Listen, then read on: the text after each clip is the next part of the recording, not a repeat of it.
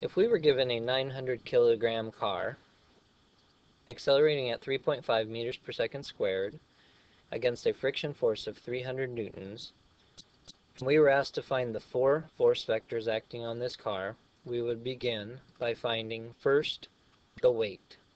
The weight is always perpendicular to the surface that the object is on. We would then look for normal force, which is exactly opposite of all the downward forces. We would then look for any force of resistance, in this case friction, and then we would look for the force that's propelling the car forward, which would eventually give us our acceleration. We would begin by solving for the weight. Weight is found by taking the mass times the gravity.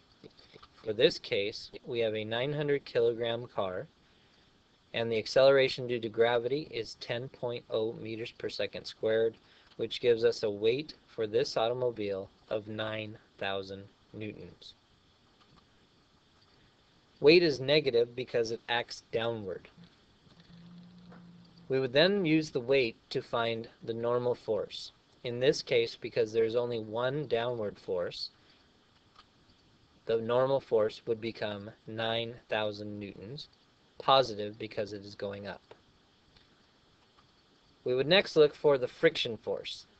Friction is given to us in the problem and is negative because it is acting against the flow of the car. The next thing would be to find the force that is propelling the car. In this case, force equals mass times acceleration, which is Newton's second law, F equals ma. Force is found using the 900 kilogram car traveling at an acceleration of 3.5 meters per second squared, which gives us a forward force of 3,150 newtons, thus giving us the four forces acting upon this car: weight, normal force, friction, and forward or net force.